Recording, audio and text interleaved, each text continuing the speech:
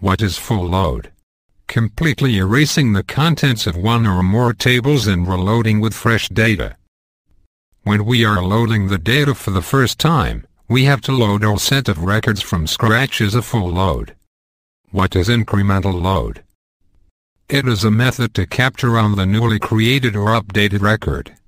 Based upon the flag or date this load will be performed. Or we can say applying ongoing changes to one or more tables based on a predefined schedule.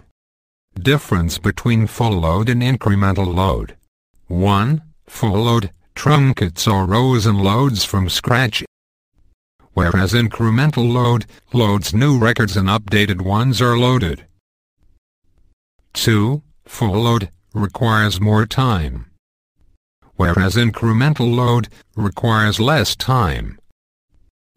3. Full load can easily be guaranteed, whereas incremental load difficult. ETL must check for new/updated rows. 4. Full load can be lost, whereas incremental load retained.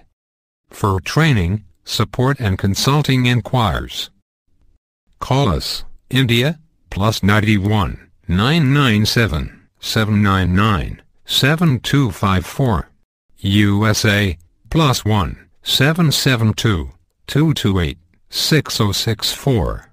Mail, training@bispsolutions.com. www.bispsolutions.com.